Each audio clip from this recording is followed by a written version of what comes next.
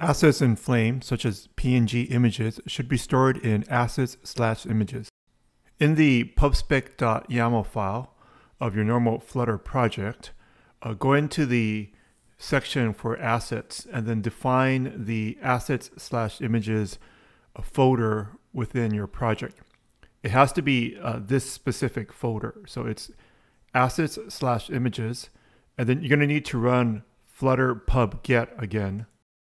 So in VS Code, I selected that plus folder icon, and then I created the assets/images folder.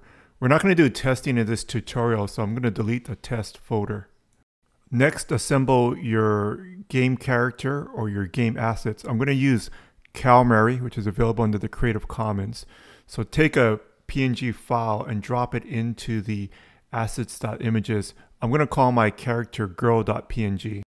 For simplicity in our storyline, I'm going to create another character called boy.png. So these are just two PNG files. These files are actually 1200 by 1200 pixels, so they're pretty large. If you're actually putting it into a game, you might want to reduce the size of it. That's, more closely matches what you need in your specific game. After I copied the graphics into my assets/images folder, I'm going to run flutter pub get again just to be safe. I'm not sure if this step is needed. We're going to load the graphics files as sprite components. Sprite component is a keyword from Flame. It's a specific class, and it's the most widely used class in Flame that we're going to use to manipulate the game objects. So its sprite component is a data type. I'm going to call it girl initially, and then I'm going to instantiate it as a sprite component. I'm going to put it above the onload method here so that I can easily access it in a future method called update.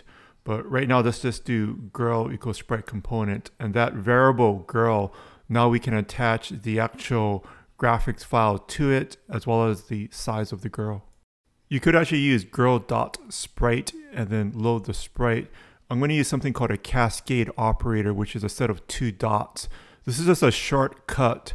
It's a shorthand abbreviated version so that it's, instead of doing girl.sprite and then girl.x, you can just do girl.sprite equals load sprite.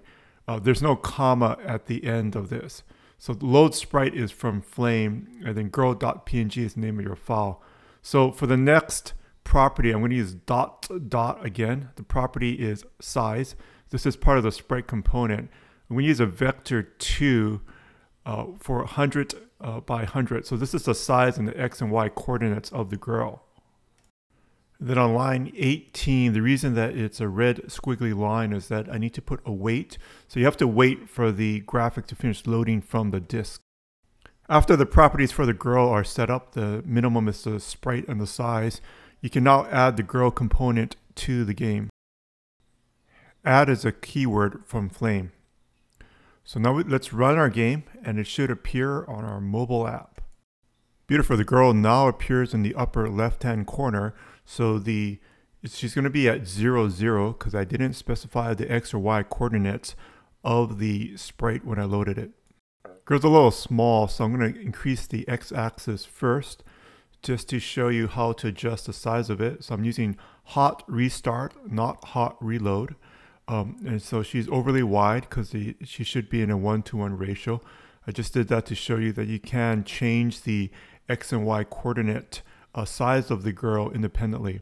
So this is under line 19 of the size property. Her actual position on the mobile app screen is controlled also by numbers. Y would be the up and down. So from the top of the mobile app going down should be placed 100 pixels down. If we set Y to 100, and there she is. The top of her head is no longer right at the top of the screen. The basic concept here for game development is to use the library sprite component, and from there there's a whole bunch of methods that we can access and properties. The way to get your graphic into a sprite component is to first instantiate a sprite component, calling it girl, above the onload method. And inside the onload method, you can then load the sprite and set the size. As a challenge, go ahead and pause the video and add a boy to the mobile app screen.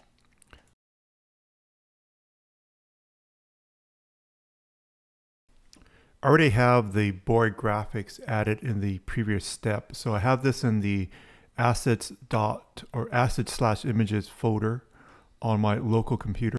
The boy is simply a 1200 by 1200 pixel PNG file. So I'm going to create another sprite component for the boy. So sprite component boy equals sprite component. So I do need to instantiate another object, and then the process will be the same as adding the girl then. So we'll start off with the variable name, which is boy, and we'll use a cascade operator. So again, it's those two dots, and it's just a shortcut for boy.sprite equals that, and then boy.size equals the size of it. So we're going to use await, the special keyword which is needed to tell the application to wait until the graphic is actually finished loading from the local storage. And then we'll add the size, which is a vector2. This is simply how Flame positions objects on the screen. It's usually only in 2 vector points.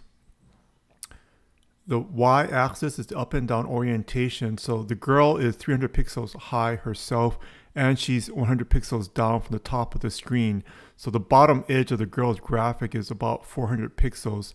So we're going to put the boy below that. In the next video, we'll change the orientation of the Android mobile app so that it's in landscape mode.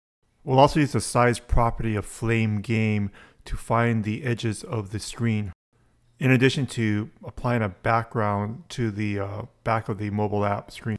Congratulations on getting this far in your programming game development journey.